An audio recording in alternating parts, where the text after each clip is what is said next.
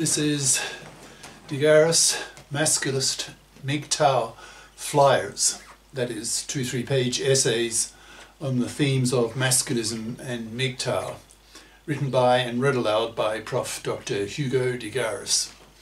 This is flyer number 364, entitled Soundbites for Media Masculists.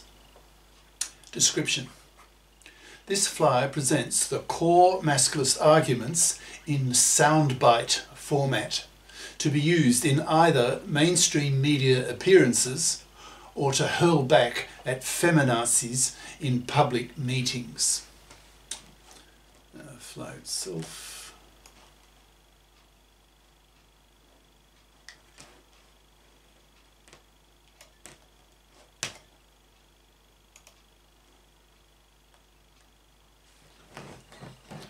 Soundbites for Media Masculists by Prof. Dr. Hugo de GARIS. Email profhugodegaris@yahoo.com. Website profhugodegaris.wordpress.com. This flyer provides the very essence of masculist ideas, suitable for use as soundbites on the media by well-informed, articulate masculists, or at public meetings when some MFB, that's monoconscious feminazi bigot, sounds off against men, who needs to be floored by a short, very sharp, verbally aggressive attack by a masculist in the audience.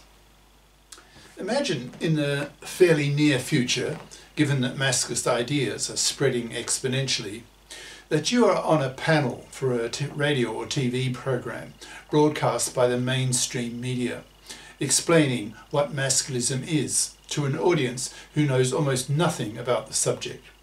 You only have, for example, 5 to 10 minutes to make your case, so you need to be able to lay out the core ideas of masculism in soundbite format, in pithy, memorable statements that an ignorant audience can take home with them.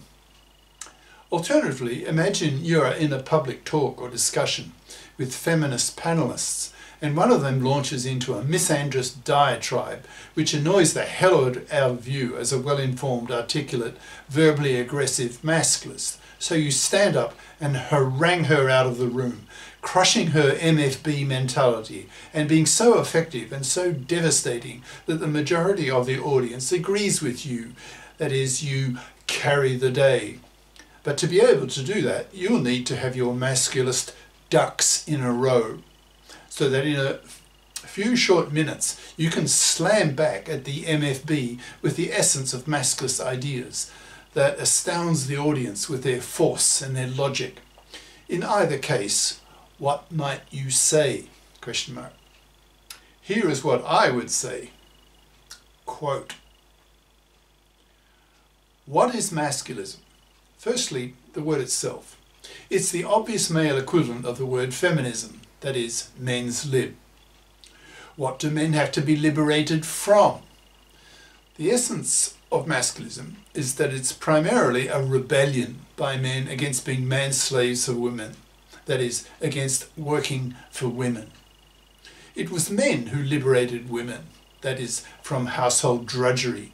It was men who gave women, in brackets, who don't invent anything, build anything, create anything, in brackets, the contraceptive pill, household gadgets, higher education, modern medicine, giving women a life expectancy well into their 80s. Today's women now have reliable contraception, so choose to have typically 0, 1 or 2 kids, so have a career window of about half a century. The masculists point the finger at women and tell them in very strong moral terms. Now that women can work, they must work. Anything else is man-slavery and hence a moral abomination. Masculism forces women to grow up, to take responsibility for their own lives by bothering to get a career-competent education that in today's world 3/4 of young women at age 16 don't.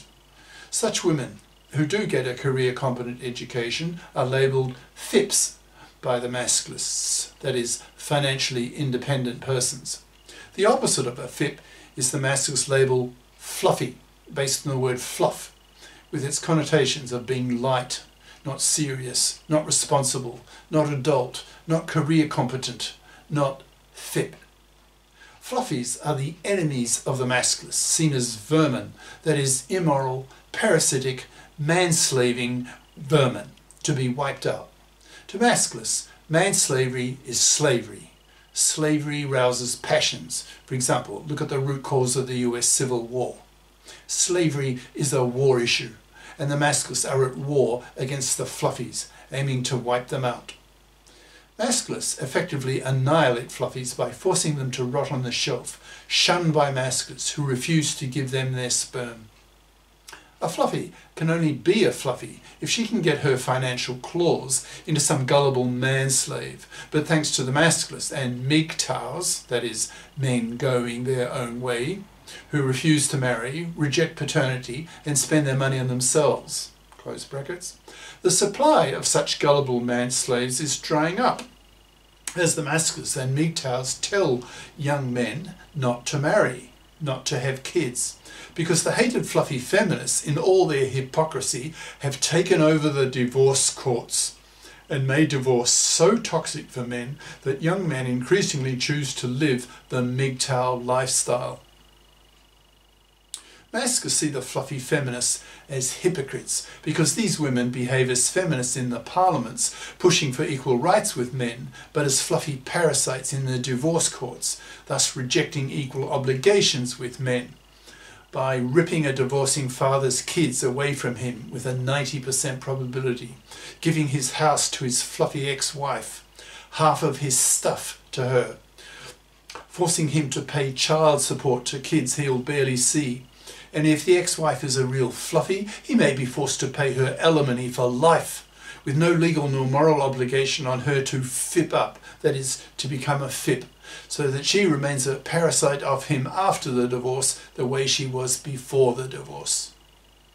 This acceptance by the fluffy feminists of equal rights with men but rejection of equal obligations with men is seen as sheer hypocrisy by the Masculists, who treat fluffy feminists with utter contempt, spitting in their faces. Masculists tell young women that if they don't FIP up, they will be forced into babylessness, since the quality young men, who are the first to go masculist due to their superior intelligence, increasingly refuse to give these young women their sperm, preferring to live the MGTOW lifestyle. Thus the Masculists are forcing young women to choose between giving up their privileges in the divorce courts or being babyless. Masculists put strong moral pressure on young women to vote with men for the men-faring of the gender laws, especially in the divorce courts, and for the legislation of the PARER, that's P-A-R-E-R, paternity rejection right. Masculists hurl abuse at fluffy feminists who fight against the PARER, the non-existence of which is the greatest sexual discrimination that exists, that is not against women but against men. Masculists are tired of the illogicality and ignorance of the feminists. For example, the feminists are always harping on the fact that women have to live in a patriarchy, that is, a world dominated by men. The Masculists have little patience with this feminist attitude and point out to women that it was women who largely created the patriarchy in the first place, since women have always had a monopoly over reproduction. It is the woman who decides which man will ejaculate in her to make her pregnant, so women have been sexually selecting the qualities in men that were to women's advantage. Women have been sexually selecting men who were taller, bigger, stronger, fiercer and smarter than women. Women who chose men who were taller, bigger, stronger and fiercer than them, because such men would be better able to defend them against attack by other men, especially by male warriors of enemy tribes.